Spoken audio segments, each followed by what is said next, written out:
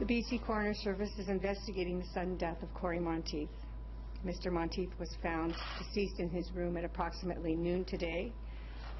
Cause of death was not apparent on initial examination, and further examination and tests will take place to determine cause of death.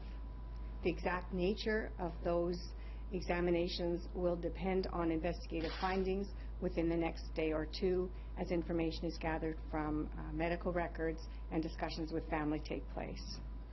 As was the case in countless homes, I watch Glee regularly with my daughters, and I know there will be shock and sadness in many households with the news of his tragic death.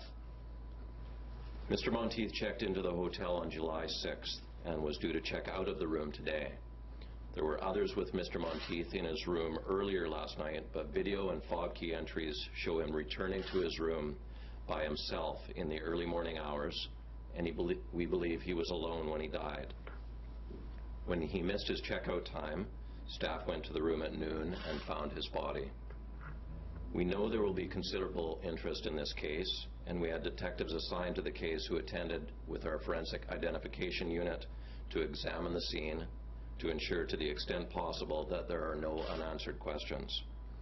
Hotel video has been secured, as well as room access records.